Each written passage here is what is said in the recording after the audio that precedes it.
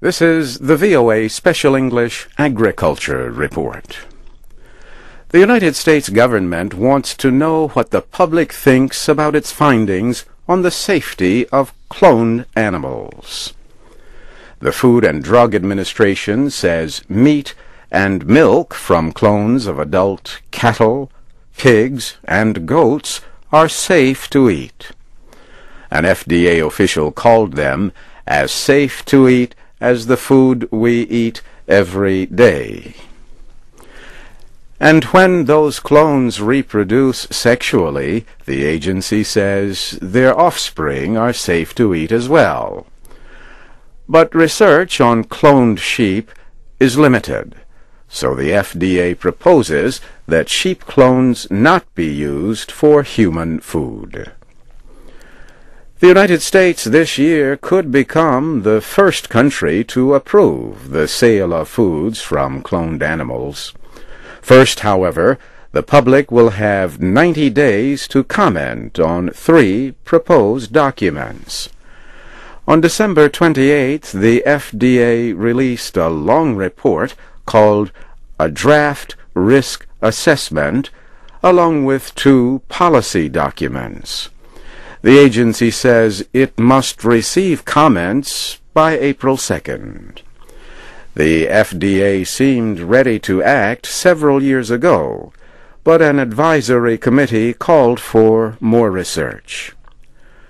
For now, the government will continue to ask producers to honor a request that they not sell foods from cloned animals. Clones are still rare. They cost a lot and are difficult to produce. Some people think farmers might find it difficult to export products from cloned animals. Critics question the safety. Animal rights activists also have objections. The FDA says most food from cloning is expected to come not from clones themselves, but from their sexually reproduced offspring.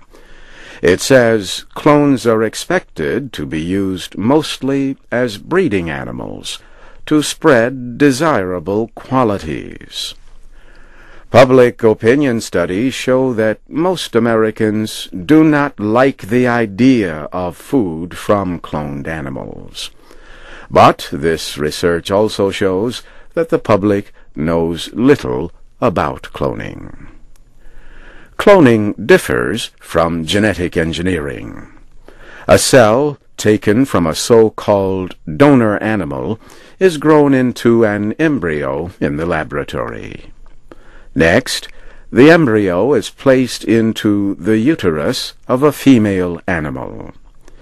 If the process is successful, the pregnancy reaches full term, and a genetic copy of the donor animal is born. The FDA sees no scientific reason to require special labels on products that involved cloning, but companies could identify products as clone-free if statements do not suggest that one product might be safer than another.